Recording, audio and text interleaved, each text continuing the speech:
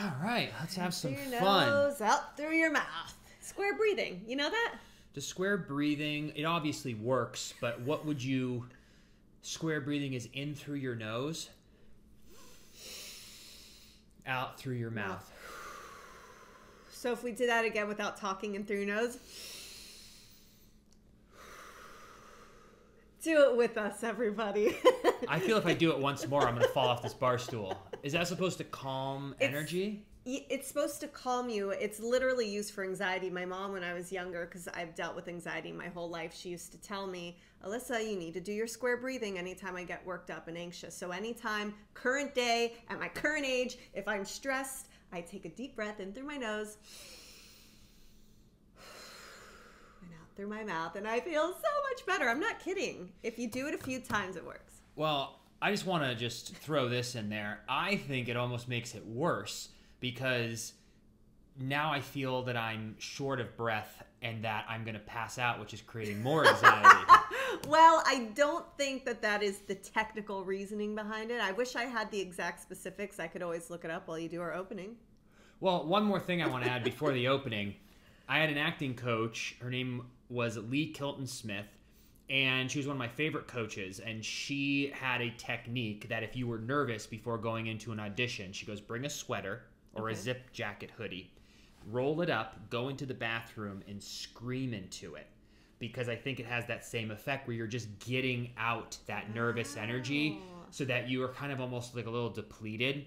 And that was one of Joe Rogan's tips when it comes to just like living life and rocking it, is that you have to do something that is very challenging so that everything else you're doing in your life doesn't seem as challenging. So if you do like the hardest workout where you're like near death of an hour of pushing yourself to the absolute brink of exhaustion, it kind of gets out any sort of negative energy, but it also makes everything else you're doing throughout the day, you're just like, I just almost died in the gym. This phone call or this pitch meeting or this whatever is just not even close to what I put myself through. Interesting. So that's all that kind of stuff. But did you ever do that?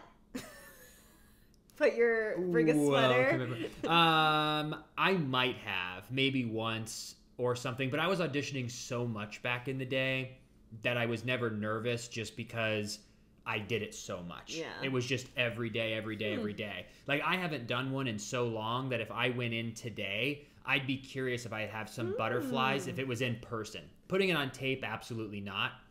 But if it was like me having to drive, park, go, walk in, sit there, sign in.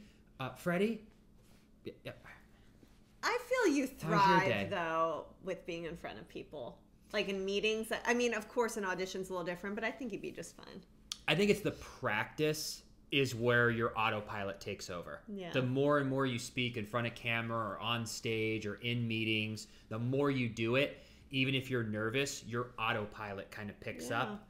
And I think I'd be fine. I definitely think I'd have butterflies, but I think once I would get in there, it would be great because back when I used to audition, back in like 2013 or 14, I was still in the wrong mindset where I would walk in and just be like, I'm just so lucky to be here. Thank you. Like in my mind, where I would go, okay, like I hope they like me. Like I've prepared. Like, do I say hello? Do I make small talk? I was very thinking selfishly, where now that I've learned that I would walk in and have the energy of like, you're all so lucky I'm here because you're looking for the perfect person and I'm that guy.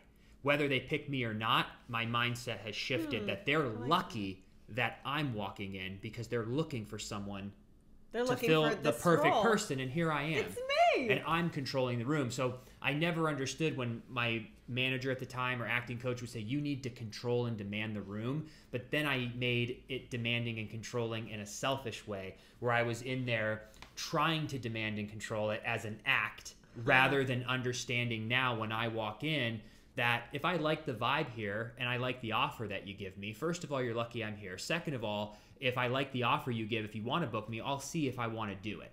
Now, again, I would never come off cocky. I would never say that, but it's a different mindset. So anytime you're going into a situation, little side note, is wherever you're walking into, that person's lucky. How lucky are they that Julie is stepping in for the interview? You're being interviewed right now. Aren't they lucky?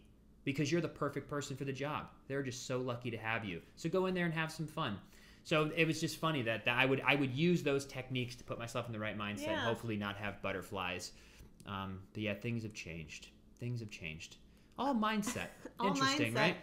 Mindset's a very important thing. Let's rock this opening real quick. Welcome everyone to the Freddie and Alyssa Show. If you're new to the channel, be sure to subscribe, like, comment, all that fun YouTube stuff. If you're watching on Facebook and you want to like the page, that would be awesome. If you're listening on a platform like iTunes, hello out there. If you want to leave us a 5-star review because you think we deserve it, that would be amazing. We've been putting up content now for almost 4 years professionally, and we couldn't be doing what we love without the help of all of you. As you can see, we have been doing this for 4 years, as I could probably sleep and close my eyes and do my opening.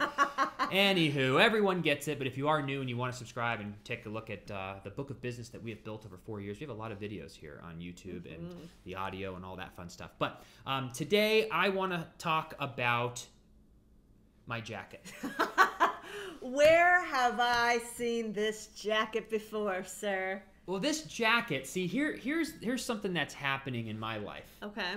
And this was, when I go live on TikTok and Instagram and I get questions from all of you, and on YouTube, I went live on YouTube all at the same time. I appreciate your questions so much because it makes me think of things that I haven't thought about in a while. And this is something I was talking about briefly on the live, but I was kind of having a slight identity crisis when it came to putting out content around who I am, because someone asked if you were going to start doing real estate content.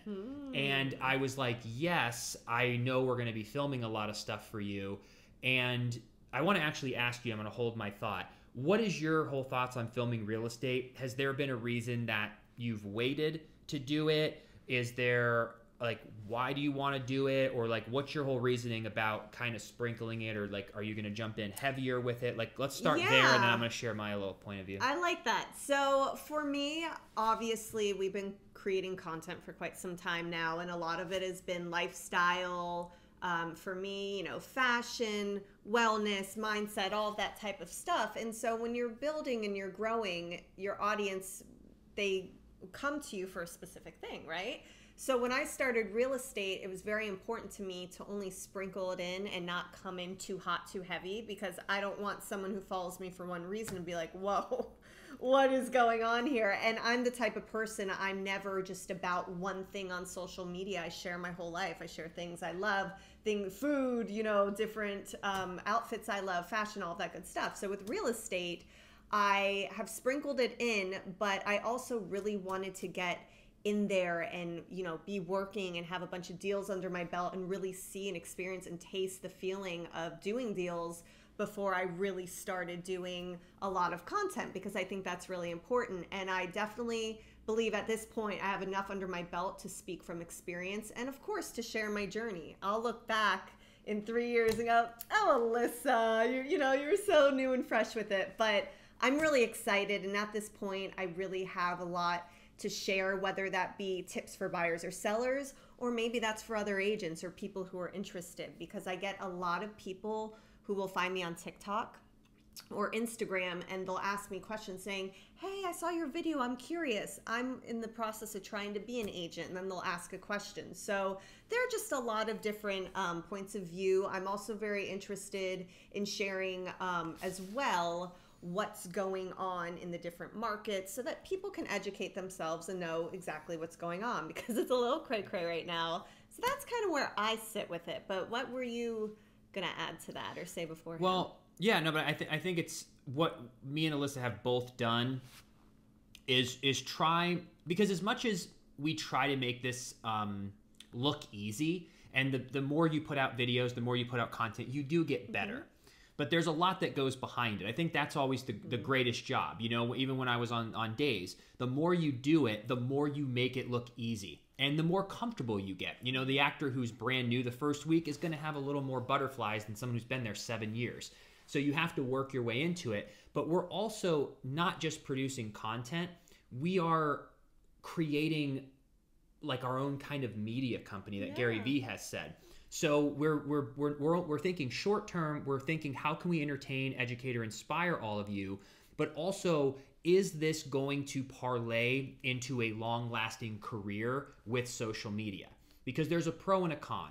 The person who does all fitness stuff can do fitness stuff and build a huge business online, partner with a protein shake, partner with athletic gear, and everything about their entire page is athletics.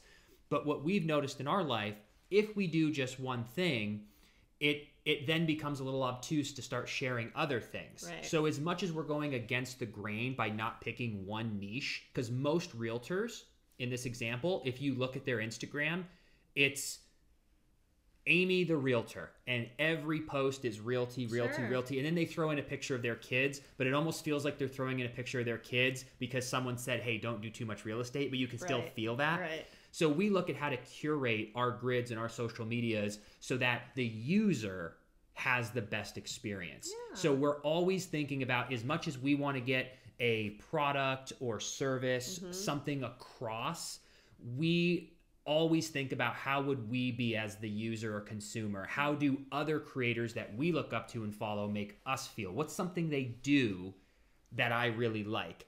So we try to mold it. And that is what happened even with Days of Our Lives. I understood in 2014, 15, 16, 17 especially, all my Instagram, all my followers were Days of Our Lives fans. Why? Because I didn't post about my life. Everything was Days, and people didn't look up Freddie Smith. They were looking up Sonny, who is played by Freddie Smith. So I had like 20,000 or 30,000 people follow me for Sonny. Then I started getting interested in like business, entrepreneurship, marketing, and I started doing some other things, and I gradually brought that in because I felt like my character Sonny was positive, and it was very like it fit the brand. But there were still portions about money, business, and comedy that I didn't really know how to work into my world, my feed, and all of that. So I slowly started working that in. But when TikTok came along about 18 months or 2 years ago, whenever we started, this was a clean slate for me.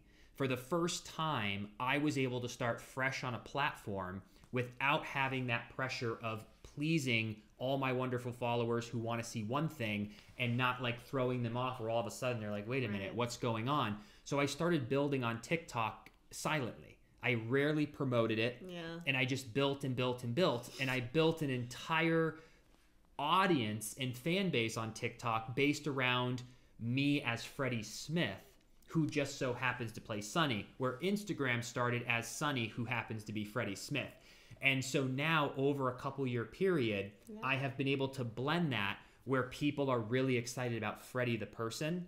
And I've been getting so many compliments, so thank you, because I love doing comedy, I love talking about personal development, and I love talking about business. Those are like my three favorite things.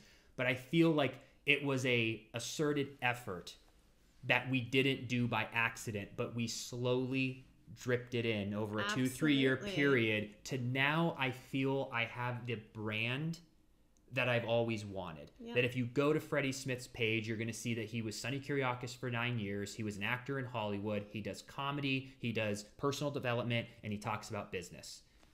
Yeah. And his hobby, he loves techie stuff. Or like basketball or golf, or like, but it took a while. And some people might say you overthink that, like just post whatever you want. But I'd like to bring people on the journey because I put all of you first. I don't want to just start talking about Legos and that's all I talk about. And everyone's like, well, everything that we followed you for and we've supported you, now you've just completely switched to Legos. And it's a Lego page. So it's like, if you're going to sprinkle in Legos, you can do it over time and then people kind of adjust. But with your real estate, we've talked about how we can do that. And I think, we don't know yet, that we're just going to pick one day a week whenever this happens where you can film a video and we'll post on a specific day of the week on YouTube so that if you're interested in it, you'll know that every Friday or whatever day is real estate. And if you're not, then you're like, well, on Friday, I love and support them, but like, I'm just going to wait for my Wednesday episode. But we can start creating our YouTube channel to be like an actual television channel where there's Days of Our Lives at 1 o'clock, and then there's Ellen at 4, and then there's Wheel of Fortune, and then there's like a prime time. So you know, if you follow NBC, you know what time to tune in for what you like, but it's still that channel. So we want to turn our YouTube almost into a network where each day or at eventually different times, you'll start to be like, oh, these are the things I'm really interested in. I'm going to tune in at those times. And so that's kind of the whole thought process behind it. But to bring it full circle back to the jacket, this is what started, kind of gave me the green light when it came to comedy, is this jacket. Because you probably have seen it maybe, I did a voice dub where there was Brandon Rogers who did this bit where he goes, "Kids, grab your S, we're leaving." And that was a voiceover, but it was my first viral comedy video where I felt the feeling of what I believe a stand-up comic would feel. Yeah. Where there were 3.3 million views on this video and people were laughing. And I go, this is so cool. And I kind of got hooked and I go, let me just try like some original comedy. And I had this jacket, and 2 years ago, I was in New Jersey, and I decided to do like sick 90s burns, which is like, you know, someone goes, "I'm hungry. Hi, I'm Freddie. Nice to meet you." And I wore this jacket and pretended to be this guy from the 90s, and it was the first time that I wrote something that was comedy, original, that it went mini viral and people loved it. Yep. And it just made me feel like $1 million, and it kind of gave me the green light to get into comedy and to keep doing it. But it was 2 years old. I got way better at editing. I got way better at just TikTok in general. So I wanted to redo it with an updated version. And I did. And so now the jacket's back because I'm going to do like a few different iterations of it. But I just thought that was really neat to kind of share. And I just wanted to thank you all for your support, because I know Alyssa and I do a lot of different things. We try a lot of stuff. But I think that's what we're really starting to realize is who we are as people. We want to go on new adventures. We want to learn new skills, and we're never afraid to try things. And you've all been here with us through all these iterations of our life, from writing a book at one point to doing marketing and sales, to traveling to different podcasts and different locations, and fashion and brand deals and acting and business stuff, and now real estate for you. Like, there's so many things. So just thank you for your ongoing support, because it makes us feel so good. And I love that we can just try new things, put it out to the world, and we're just so grateful to have you. So that was my jacket story. I love the jacket story. And I think too, to wrap this topic up, at the end of the day, what feels, I think, the most organic to us when it comes to posting on social media is truly just documenting everything that's happening in our life. You know, whether it's good, whether it's bad, we're always pretty open, and y'all are the first to know what's happening. So even going back years and years and years ago, there are always going to be different seasons of our life, and we're at an age where we really are finding out who we are. We are finding out our voice, even with you on TikTok. Like, so Instagram, you have what, like 60,000 followers? So a majority of that came from Days of Our Lives. You know, that's how people knew you. But he started on TikTok at 0, as everyone does. But he built his audience there to what, like 140,000 now? From doing all this content he's talking about, you know, from doing his comedy, from doing, you know, sometimes the personal development, to doing your all of the stuff that you just mentioned. Yeah, just wild. Some of it's bad. You never know what's going to be good or bad. That's the cool part. But it's trial and error, and that is what we're always open to do. We're open to trip and fall and stumble right in front of you, because we're figuring it out. So that's what we've been doing, and I'm really excited that you found your voice on all these platforms, and that with real estate, that's something I'm just so wildly passionate about. And so I really wanted to just get in there, you know, get all of the experience that I could underneath my belt before really talking about it, I'd say, on YouTube. Like, I'll do TikToks, I'll do Instagrams, of course, because I love to share life. And that's what's been going on. So if you guys do follow me there, you see these different things. But when it comes to YouTube, in my personal belief, I just really felt, I need to have experience. I need to know exactly what's going on. And that's kind of where we're at today. So now I'm experienced and ready to chat. I think, because you got your license on May 13th. Mm-hmm. June, July, August, September, October. So November 13th will be 6 months. And I think that's super fair. Yep. That you didn't want to start prematurely, because there's people who have, you know, you needed to do a bunch of deals. Yeah. You needed to understand in order to share properly what is valuable, what are things that you've learned. Definitely. And you're great on front of the camera, because you've done maybe like 3 videos on your own. I know. And we got to do more with you, because there's even one that she did about ring shopping. Great video. And it did really well, and it still runs to this day. So she put that video up 2 years ago, and we still get paid on that video today because it was done really well. You're really good at it. And she is so, like, that's where her and I differ the most drastic, is she has to have a script and she has to, like, do it in segments, and she knocks it out of the park. I'm the opposite. I will sit here and do 17 takes if I have to, but I will not use a script. I have to improv it. He goes, let me improv. And for me, I think it's just being prepared. I have to, like, anything I do in life, I need to know about it, and more than you could ever imagine, I need to know about it before I do it. Like, I need a script. I need to know what I'm talking about. I'm just so crazy. Maybe that's because I'm very type A and I'm just very specific, but he's like, yeah, let me just go roll with it. And that's fine. I've done it before and I can roll with it. I just don't prefer that way. Yeah. I love a script. I love to know what I'm talking about. I love organization.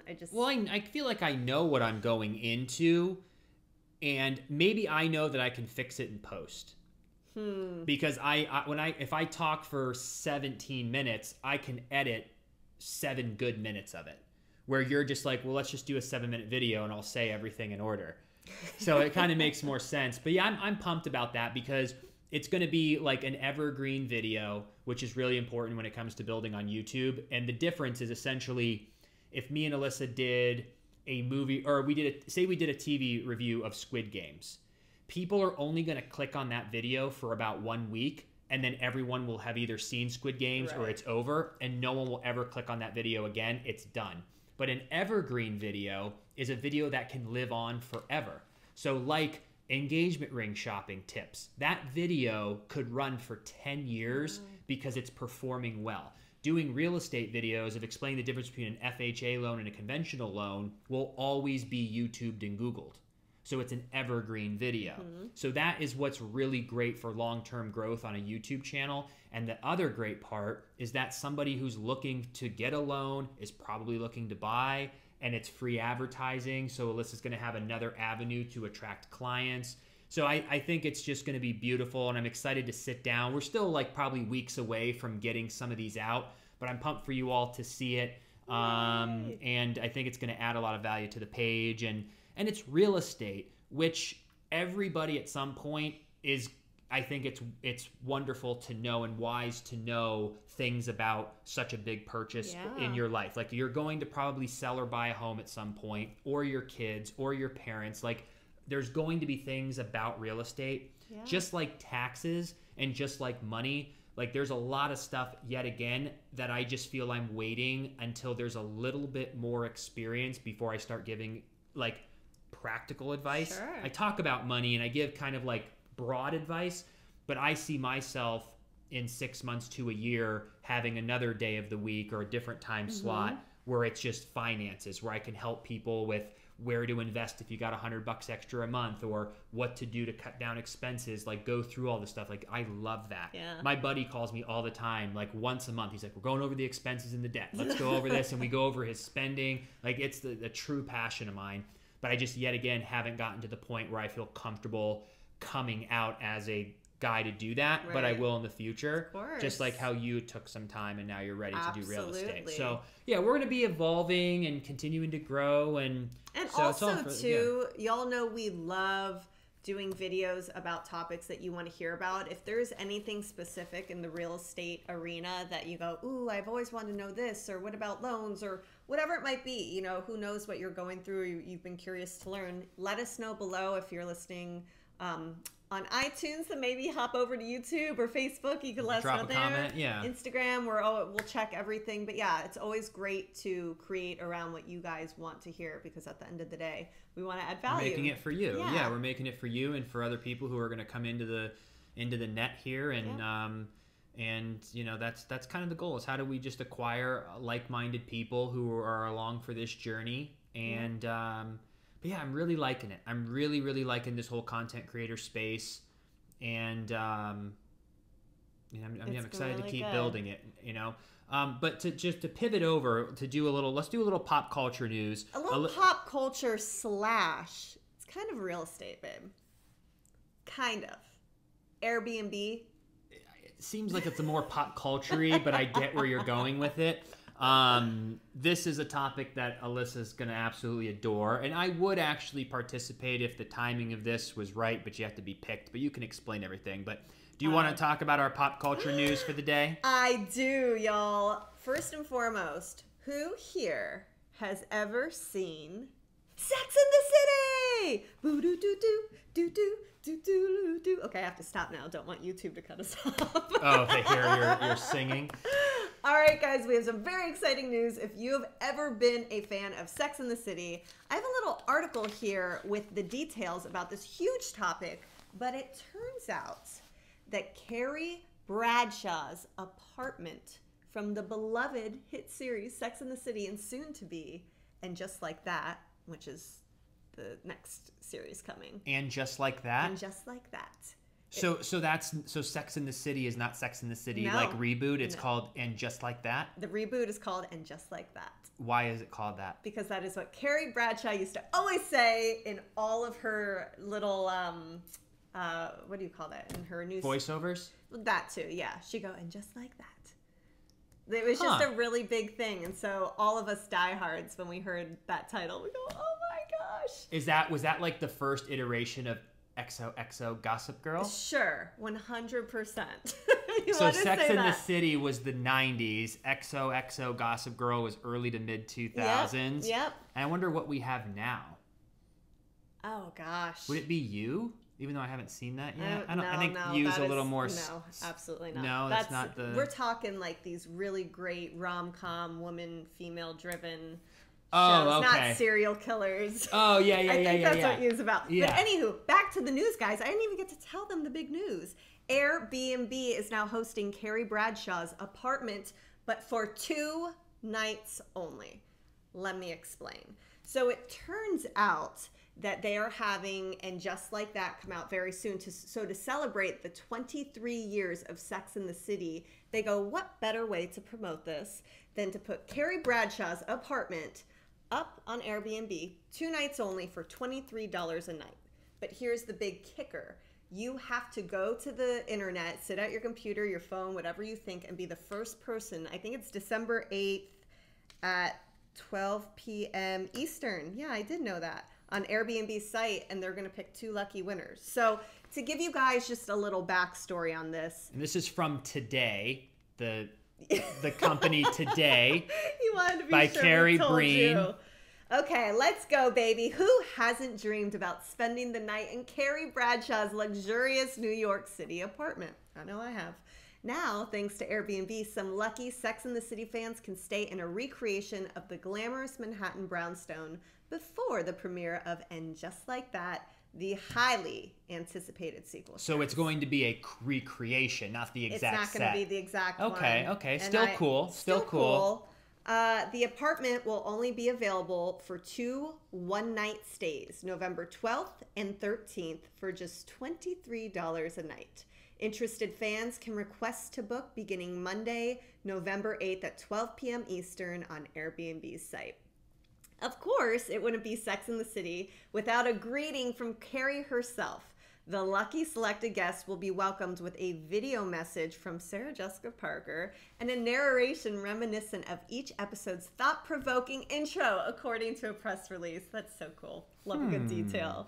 The recreated apartment will also include Carrie's iconic closet, which houses her famous tutu and plenty of shoes. Just so you know, in the opening of the entire show, when that song's going off, she's dancing kind of walking in front of this big bus, and she has this big tutu on, and the bus hits the water because it was raining, and it just goes right on her. And she goes, oh no! And the bus that's going by has this big photo of her because she writes a sex column. Okay. So yeah, that tutu will be in the closet. Guests will also receive a complimentary styling session and photo shoot so that they can channel their inner fashion stars and enjoy Cosmos, the show's quintessential cocktail during a brunch in Chelsea. The Carrie Bradshaw character is near and dear to my heart, and revisiting her world for the continuation of the Sex and the City story has been such a joy, said Parker in a statement. I'm excited for our audience to experience Carrie's New York like never before and walk in her shoes, quite literally, for the very first time. So here's what I've been thinking the whole time. What's that? Is I'm trying to get the... So it appears that the production company of Sex and the City has partnered with AirBNB. They recreated this set to cross-promote each other's businesses. Because charging just $23 a night, they went the route to be cute for advertising, to have people like us talk about it. Yep. They didn't do it more like a charity, would have been like $50,000 a night so that they could have raised money. But now Airbnb is pushing Sex and the City, and Sex and the City is driving all this traffic to Airbnb. So if people don't get the 23 room and pick, they might just end up finding another house in Fiji and spend money on the site. And that is genius. It's genius, and it's only 2 nights. When I first saw this today, I go, ooh, what a cool business. Someone's so smart. And then I started reading, and I go, oh, it's 23 years celebrating right up to the premiere of And Just Like That. Like, it all just kind of started making sense. They're getting the free press because everyone's talking about it. Everyone's going to tell their friends that they're trying to get it. Yep. So it's brilliant. So the series will premiere on the streaming service HBO Max in December. So that's why they're doing this November 12th and 13th. And I have to tell you, too, I was looking at all the photos of it, and they really crushed every detail. They even have, like, her signature cursive Carrie necklace on the nightstand. They have the old phone that she used to have. They have her Manolo Blahniks. There's this really iconic blue pair, I think, from the very first movie that is sitting in the closet. And they're saying that all of the 2 special guests that get to go with a friend get to go in the closet and try the stuff on. So I think it's an awesome experience for the diehard fan. Oh, yeah. I would freak to get I'll probably check it out maybe when it comes out. Let's see, November 12th. So, babe, if I can get this, we're going to New York. I mean, you might as well try. It would be a great press even for us. Oh, that's true. So November 8th at 12 p.m. Eastern on Airbnb's site. So we're going to have... It's 12 p.m. Eastern's noon.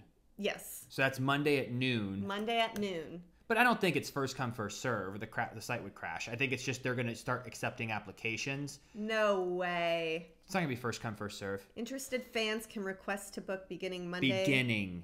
Monday at 12 Eastern. Well, that's interesting. There's no way they're only going to do this for 2 days. Maybe at $23, and then once they go, wow, we got millions of people who want to come here, I think it's just... I don't think so. I think it's just all promotion. I think they're just going to have it randomly selected.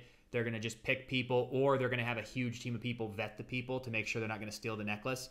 But I think they're just going to get 1 million or 2 people requesting. They're just going to randomly pick people, and then they're going to call them up and go. Well, we'll see. Well, hopefully we're coming back here next week giving you the update. Saying that we potentially got it.